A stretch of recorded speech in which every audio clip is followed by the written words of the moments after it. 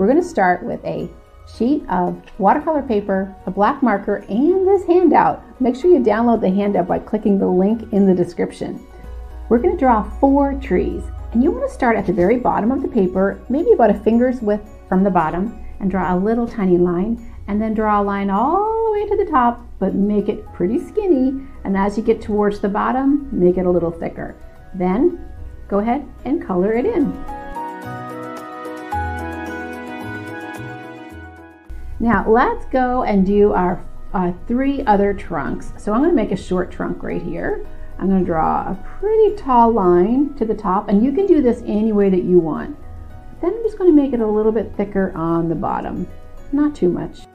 My goal is to have thick and thin lines, so you can create your trees however you want. You can even make some that are kind of curvy. I don't think I'll color in this one. I'm going to make some little texture marks to indicate a tree trunk and tree bark. Okay, so now the fun part. I like to turn my paper around because my hand has a natural tendency to draw an arc this way. I'm going to put my marker down and then sweep it up. Now you can do any types of lines that you want. This is more of a realistic looking tree. You can have more whimsical trees, like the next one. I'm going to start at the top and I'm going to make some loops go all the way to the bottom. You want to have your heel of your hand resting lightly on the paper so that you can freely go back and forth. This is a really kind of a fun tree. I'm going to make these curved lines, but they're going to have knobs on the end. Now you don't have to do that. Maybe they have squares or arrows or different open circles. Whatever you want to do, you can make the branches as whimsical or as realistic as you like. For my final tree, I think I'm going to do some straight lines just like I did in this example here. I'm going to start at the top and just make these lines go perpendicular to the tree. It really helps sometimes to move your paper around.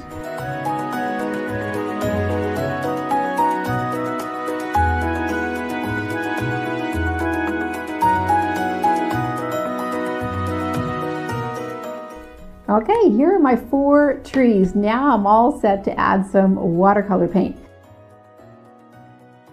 I have my watercolors in a little condiment cup, and you can cover them over with a lid.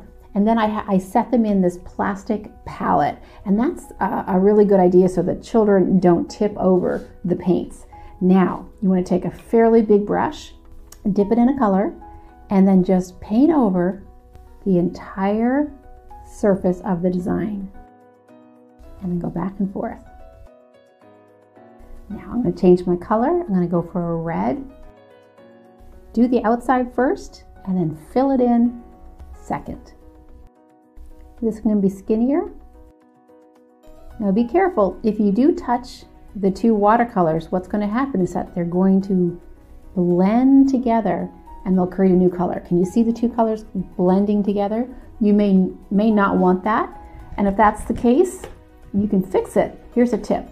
Take a dry brush and then just scoop it over the area that you want to remove and let that dry. And then when it's all dry, you can paint over it again. Okay, now I'm going to paint one more color, my prickly porcupine tree. Okay, and then I'm all done. Quick and easy, but isn't that pretty? Now, I want to show you another option. You can paint your watercolor blobs first. If that's the case, let this dry completely and then come back in and take your Sharpie marker and do the very same thing, except this time you're going over the watercolor blob.